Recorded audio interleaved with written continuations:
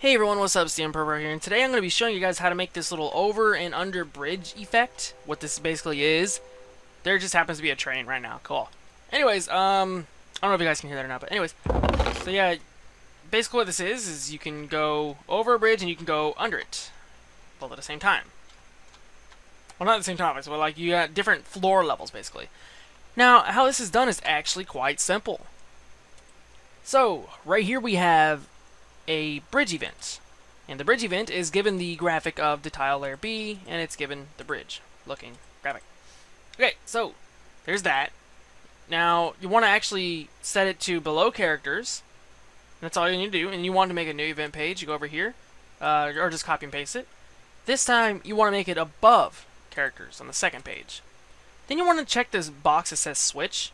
And double click here, or click the little triple dot things, the ellipsis, and you can just go ahead and type floor in one of your empty switch areas.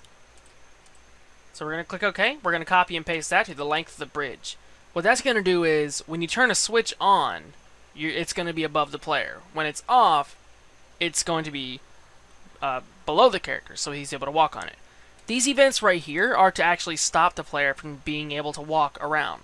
So if there's no switch on, we're going to set the priority to the same as characters. Make a new event page, and if the switch is on, then we're going to say below characters, so he can walk through it. That way, you know, when he's on the ground level, these events are not going to stop him. We're going to basically do the same thing for here and here, the entrance points, but we're going to change it around.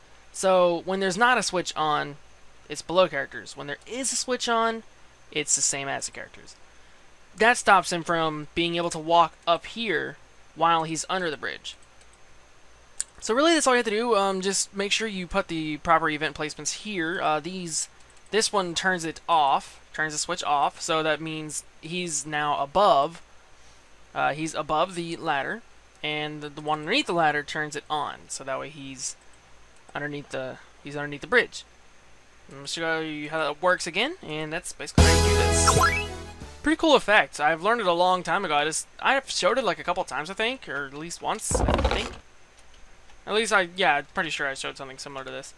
But yeah, that's how you do that, and so you can't enter. Now, if you did glitch it out, you can see you got like this little block here. Again, if you hit the switch area, you can walk over it. But if you glitch out here, you notice that you can't do anything very much.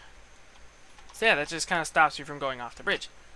You could decorate the bridge a little if you wanted. Like that. Let's go ahead and do that, see how that looks. Yeah, it looks kind of cool. But now we can't go under it because of the tiles are not, well, designed for that. But yeah, so that's how you do that. And yeah, thank you guys so much for watching, and I will see you all later.